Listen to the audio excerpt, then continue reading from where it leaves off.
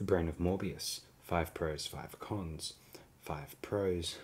A very distinct and visceral horror focus in the storyline shines through in the production visually, makes the serial more enjoyable than the average entry in the series. Fairly good scripts.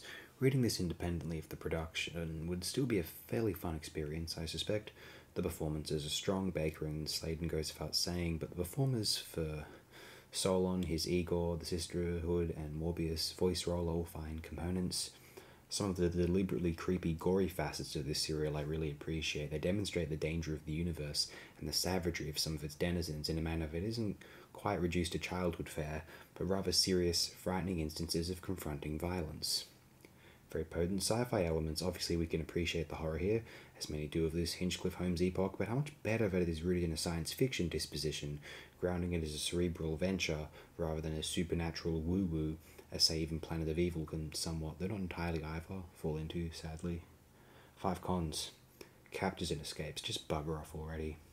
Forced into a 4-parter, I can only suspect that this is due to it being scripted by Terence Dicks before Holmes really juiced it up, but it still has a Dicks-era Who, Pertwee epoch, Peladon-esque structure. That annoys me to a point, but the dressing labored over it via Holmes and stupendous direction from Christopher Barry really improves this serial as an end product. For what it is worth, Sarah Jane feels a bit too much like a damsel here compared to some of her finer highlights. Even if this is otherwise one of the better serials she is in, most of them are good to my immediate memory, so very good for her. I wanted more Morbius. He is one of the most potentially interesting, or even still just overtly interesting, of Doctor Who villains. He had a lot of focus on Solon, who is highly interesting in his own right, to be perfectly fair, and that Sisterhood of Khan. Interesting characters again, but I'm thinking, more of that brain, that's wild, man. I want to see that guy again, or whatever is still left of him anyway.